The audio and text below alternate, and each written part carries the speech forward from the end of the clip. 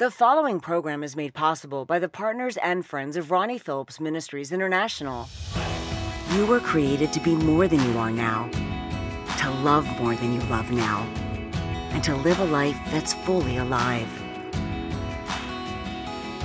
Take a few minutes and join Pastor Ronnie Phillips for a message of grace that will help you live fully alive.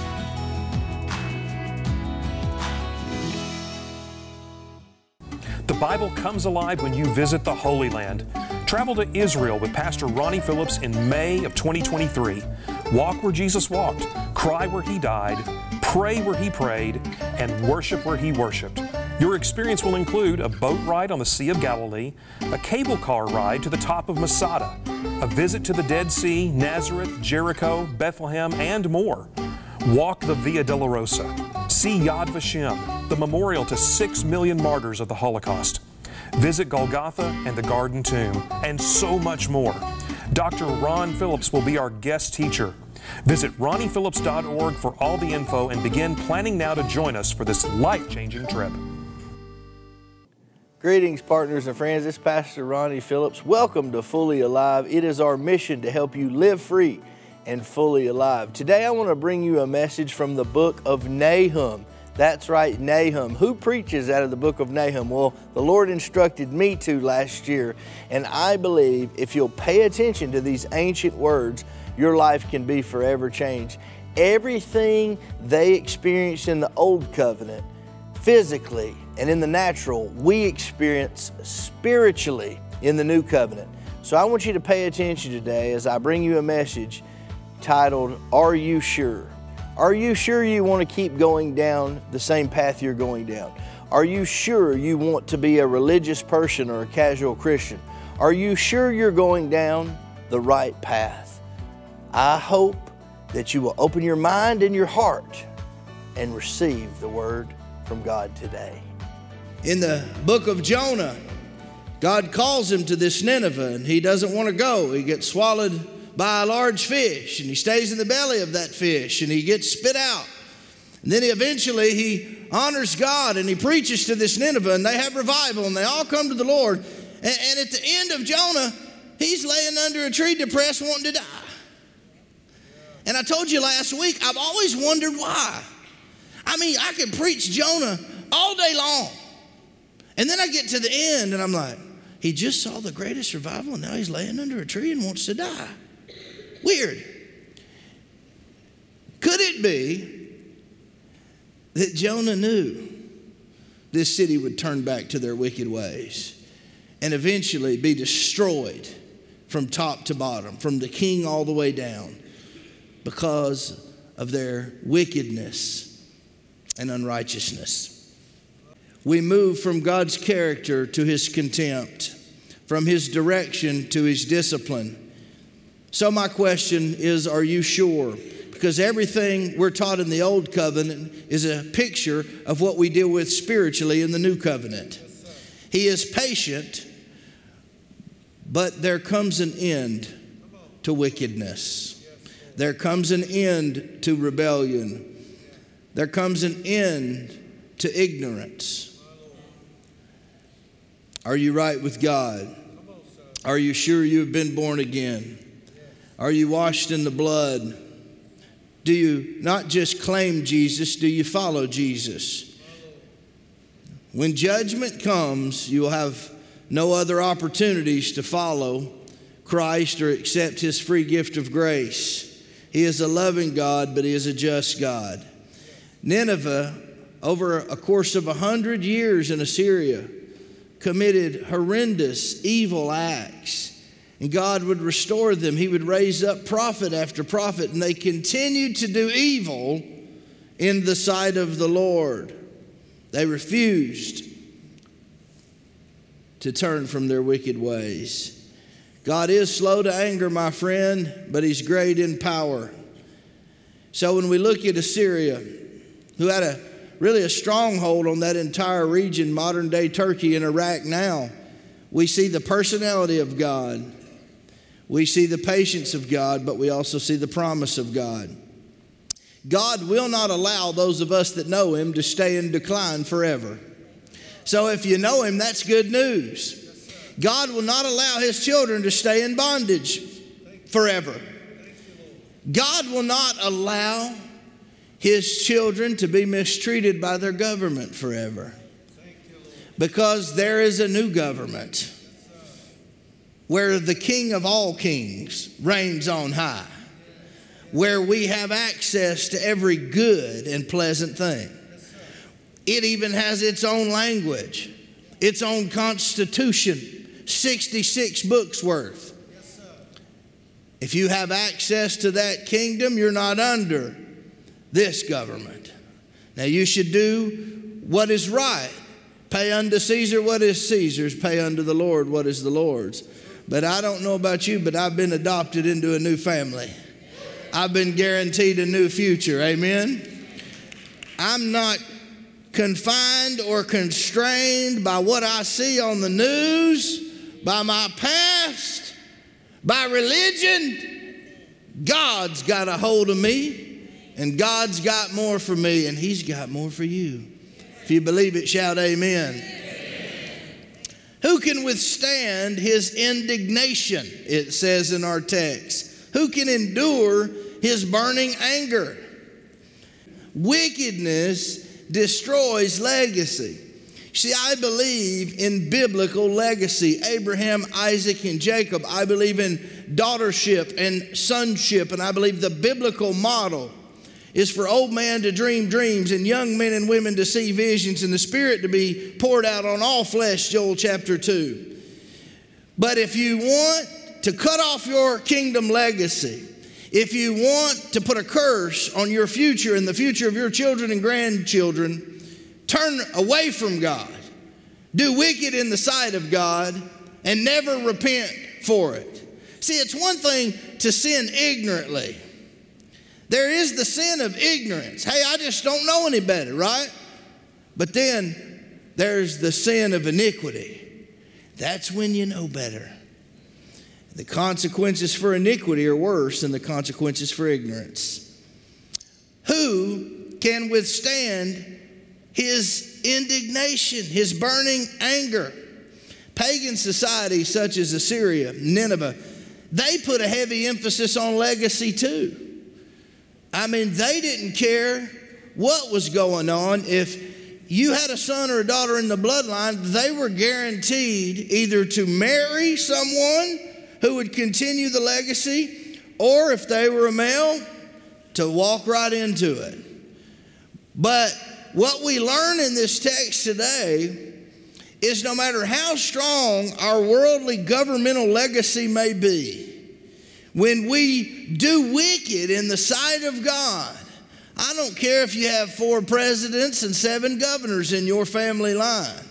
What we learn in these verses is that no matter how powerful your earthly legacy is, when you do wickedness in the sight of God, he will destroy your legacy.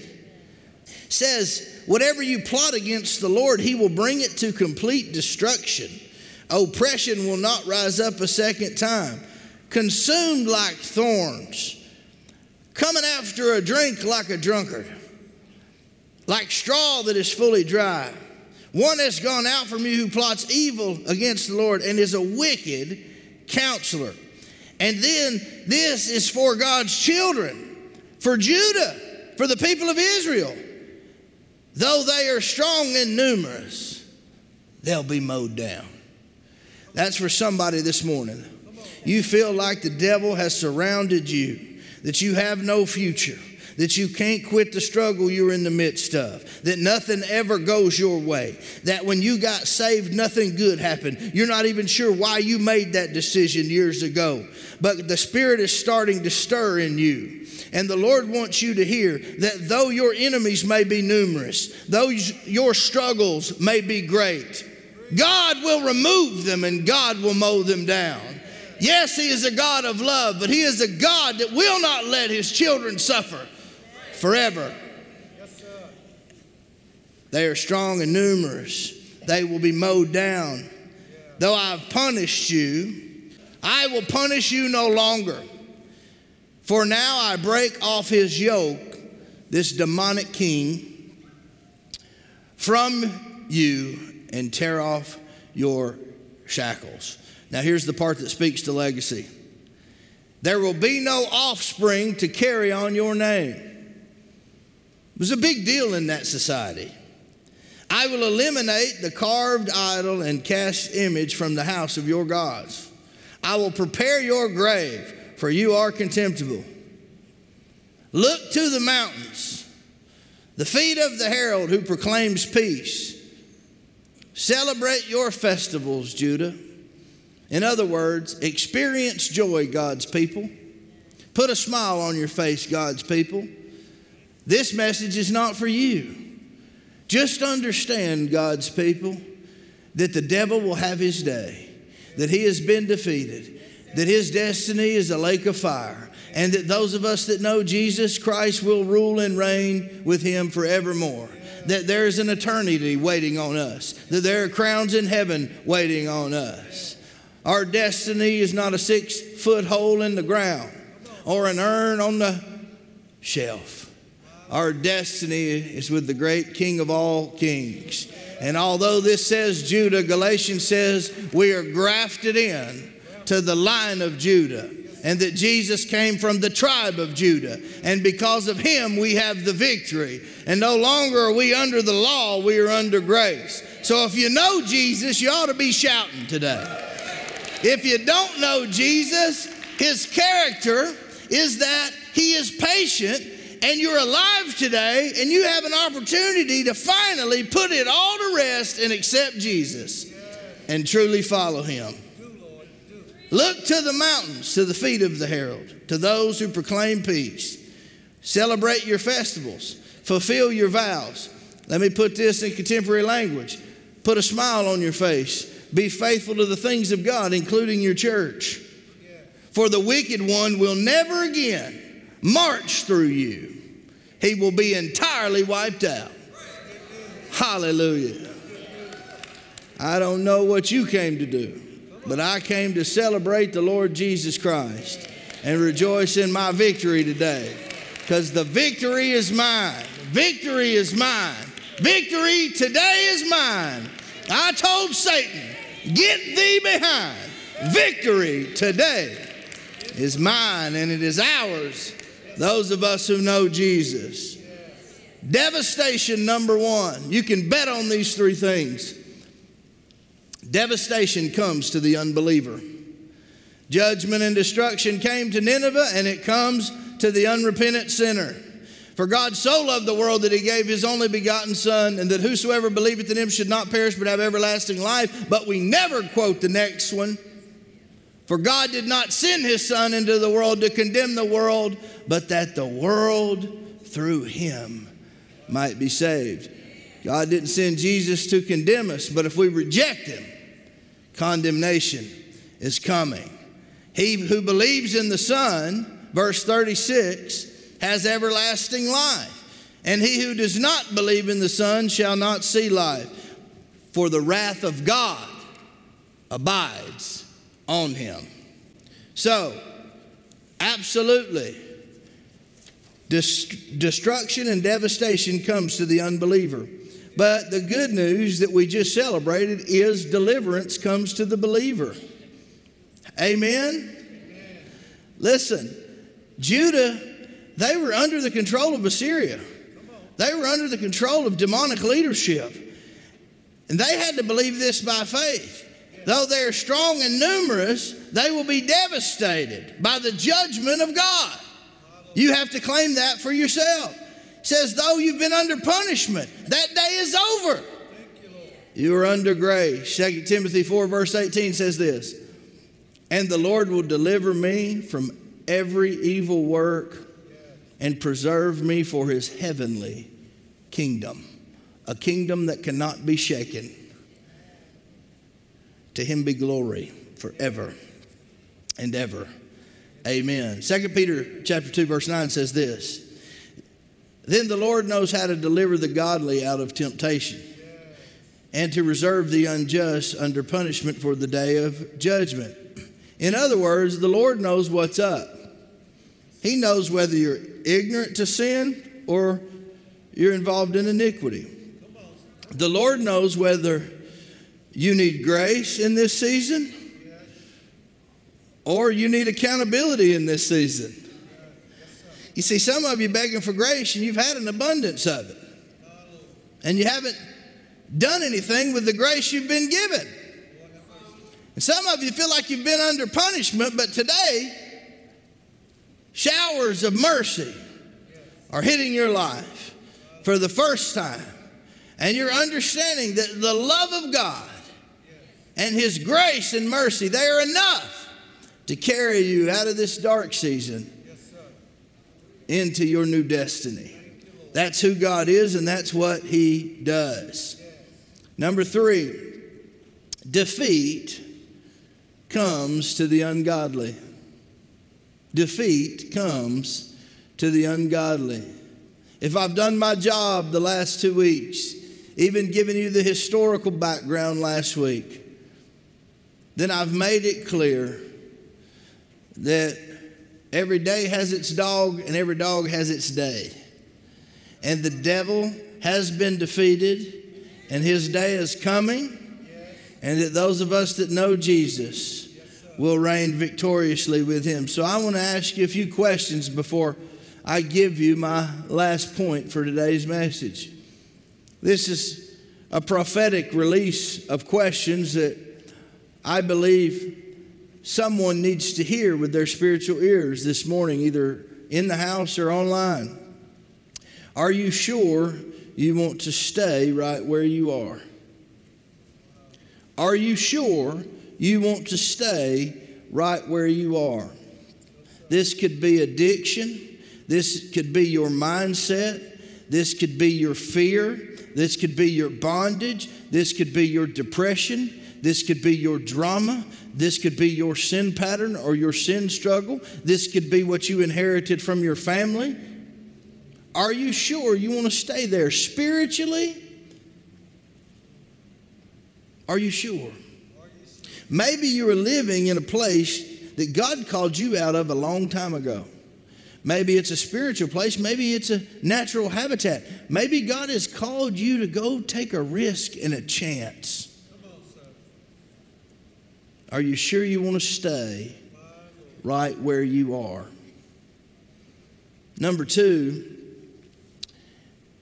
for those of you that love Jesus, are you sure you want to bow to Satan and the best his government can give and not God's? Are you sure you want to bow to the government of Satan, not God's government? In other words, are you sure you want to continue to look to the things of this world for your blessing, for your favor, for your promotion, for your dreams and ideas?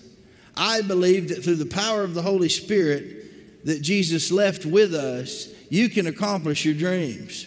You can go to the next level. You can have more purpose on this earth and crowns in heaven. It simply requires you to accept it and move forward in it.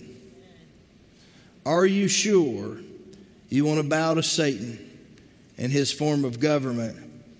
Are you sure you want to be a casual Christian? I mean, the scariest part of the Bible to me is in the New Testament where Jesus says, many will come to me in that day, say, Lord, Lord, haven't we done things in your name? Haven't we prophesied in your name? Haven't we done miracles in your name? Haven't we helped people in your name? And haven't we done this? And he'll say, depart from me. I never knew you. See, faith in Jesus Christ is not intellectual faith. I believe in reading the Bible. I believe in studying the Bible. I believe it is the Word of God. I understand theology. I've got the degrees. I've studied it. I can tell you the difference between a pre-trib and a mid-trib and what Calvinism looks like. But authentic faith is not intellectual. It is spiritual. And some of you have never moved from head knowledge into heart knowledge of Jesus Christ. Because let me tell you the difference. You can know that you need to forgive that person that hurt you, But if you're connected to the Holy Spirit, you have to forgive that person that hurt you. You can know something's a sin, but when you're connected to the Holy Spirit, you are going to be convicted if you go down that path. Heart knowledge, not head knowledge. Are you sure you want to be a casual Christian? And for those of you unsaved, are you sure you want to keep rejecting God? Are you sure you want to keep rejecting the things of God? Colossians chapter 3, verse 25, for you New Testament only people. But he who does wrong, all will be repaid for what he has done, and there is no partiality. We learn from the Old Testament, from Jehovah, that God has always been patient, that he's always been loving, that he's just, but he can't be loving and allow his people to suffer forever. He himself would be a contradiction if he continued to allow babies to be murdered, people to suffer in poverty and be abused, and his people to lose their voice. So I believe he's coming with the shout of an archangel. I still believe every knee will bow. Every Islam knee will bow. Every sinful knee will bow. Every atheist knee will bow. And every tongue will confess that Jesus Christ is Lord of lords and King of all kings. So are you sure you want to reject God? The punishment for rejection. Verse 14. The Lord has issued an order concerning you. There will be no offspring to carry on your name. I will eliminate the carved idol and the cast image from the house of your gods. In other words, I'll make a fool of that which you worshiped while you lived on this earth. I will prepare your grave, for you are contemptible. I believe God is leading people who lead people to a higher standard. And for those of you who love Jesus, delight comes to the faithful. Those who bring the good news of peace, the Bible says, have beautiful feet. They partner with God for the salvation of men and women. Feet speak of activity, of motion and progress. These people are active. They are moving in the work of the kingdom and have beautiful feet. In Isaiah, the good news is the coming of Jesus, the Messiah.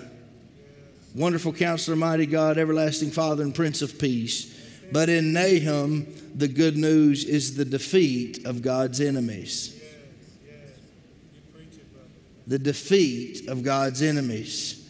Revelation 17 and 18 describe the fall of Babylon, the world system, and all its support structure that we are so enamored by today, that we are so controlled by today. We don't mean to worship it, those of us that know Christ, but in a sense we worship by accident this world system. Revelation chapter 18 shows how the kings and the merchants of the earth mourned the fall of Babylon. Why? Because that is where their faith was. But Revelation 18 through 20 says that heaven rejoiced at the fall of Babylon. That when this world system crumbles, heaven will rejoice, and the people of heaven will rejoice right along with it. What is mourned on this earth sometimes is applauded in heaven. Let me say that again for those of you in the back. What is mourned on this earth is applauded in heaven. So maybe you've lost someone during this pandemic. Maybe you've lost a loved one. Maybe you've buried friends such as I have. If they knew Jesus, what we mourn on earth will be applauded in heaven. Amen. And I want you to be comforted today. That's what the word Nahum means, to be comforted, to comfort or console. to understand better days are ahead. God is not through with His church yet. God is raising up a new generation of leaders. Revival is being poured out, and no weapon formed against God's church shall prosper. So I want you to allow God's grace to cover you and cause you to be more faithful to the things of God, to the church of God, to the Word of God, to sinners, to those in the struggle. May this message under the anointing not only be a warning, may it stir your spirit to get back in the race, back in the field, back in the fight for God. He's not finished with us yet. Hallelujah. Listen, I believe if we'll turn from our sins, if we'll repent, if we'll come back to God, that He will renew us and restore us and save us. If you need a word from the Lord today, if you need restoration in your life, if you need salvation, if you say, Pastor Ronnie, I don't know if I died today, if I would even go to heaven, I want you to pray this prayer with me. Just say, Dear Lord Jesus. That's right, dear Lord Jesus. Lord, forgive me of my sins. Forgive me of my sins. Please come into my heart and save me. Save me. Fill me with your Spirit and use me for your glory. If you prayed that prayer, we would ask that you go to my website, ronniephillips.org. Register that salvation decision with us. We want to help you get started in your new walk with Christ. Now I want to let you know about a special offer we are giving to all of our friends that watch this broadcast on the internet, on television, on the various networks. We're going to give you this entire series through the book of Nahum for $10. If you go to my website, ronniephillips.org, you can download this. You'll pay a $10 fee. It will help us preach the gospel to the ends of the earth, and you will grow deeper in your walk with Christ because of the Word of Christ. And I know many of you haven't ever studied the book of Nahum. This will give you an eye-opening view of what our ancient ancestors went through and how it applies to your life. Thank you again for watching Fully Alive. Thank you for all your support. I want to thank all of my Ronnie Phillips Ministries International partners. We couldn't do this without you. We will see you next time. In a world full of social unrest, wars, and natural disasters, how can you find peace? When you look to God's Word and history, you can discover the secret to trusting God in the middle of uncertain times. Pastor Ronnie Phillips has taken a small book in the Old Testament and walked step by step through it to uncover some valuable truths for us today. In the series, The Riches of Nahum, Pastor Ronnie helps you to trust God during uncertain times, to be sure of the things you believe in, to learn what is impossible without God, and to discover the consequences of our actions. For just $10, you can download the complete study through The Riches of Nahum now. Go online to ronniephillips.org to order. Pastor Ronnie Phillips delivers help and hope around the world through missions, media, and the message of grace. Go online to ronniephillips.org to partner with Pastor Ronnie today and join us again next week for another message that will help you live free and fully alive.